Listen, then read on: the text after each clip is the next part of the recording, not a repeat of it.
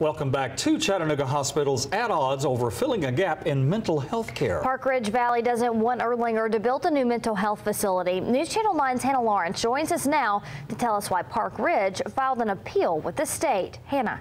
Calvin and Latricia, whether someone's addicted to drugs, suicidal, or dealing with a mix of disorders, Erlanger says their new mental health facility would be there to serve those people.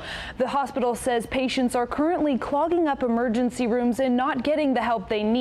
After a unanimous approval by a state board to build the new facility in August, construction will now be delayed for several months. This vacant lot at the corner of Holtzclaw and Sitco Avenues will stay empty a little longer. A lot of people are going to fall through the hoops, and it's not just fall through the hoops. They go a month and their cancer gets worse. No, they jump off a bridge. In this video Erlanger provided to us, they asked a recovering patient about the need for the new center.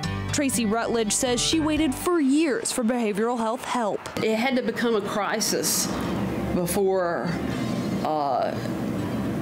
I was able to receive any care. Senior Vice President at Erlanger, Joe Winnick, says that overwhelming need is what Erlanger is trying to put a dent in. Other providers are either unwilling or unable to serve the same patient population that we would serve. Park Ridge Valley's appeal claims the new facility isn't the right fit for the community, and there won't be enough trained medical staff to cover all the facilities. Their website shows it already has 2 similar campuses, just 3 years old. This is not about taking patients from Moccasin Bend or Park Ridge. It's about serving the underserved and the unserved. By underserved and unserved, Winnick says he means the people who cannot afford to go to a private hospital for care. He says the Hamilton County Sheriff's deputies have traveled a combined 65,000 miles in the last year, transporting mental health patients stuck on wait lists to other cities.